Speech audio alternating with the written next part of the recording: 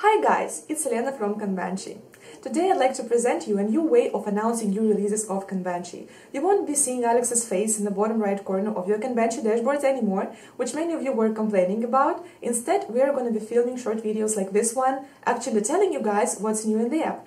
We think that it's a great way for you to get to know us, a real team, a very passionate team of people who work on the product you're using every day. You may be wondering what's new in this release. Okay, I will tell you. So the first thing is that from now on, you not only can copy dashboards, but their layouts, which is a very useful feature for those of you who are dealing with templates on a daily basis.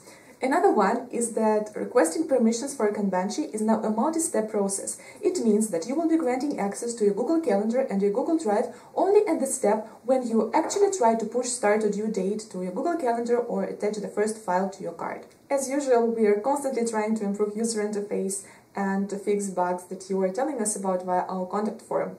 Also, I would like to tell that during past months we were working closely with some large companies out there, creating some customizations for them. So it means that we are curious what we can improve in the app to suit your needs even better. So if you are a representative of some company, just let us know what we can do to make the product better.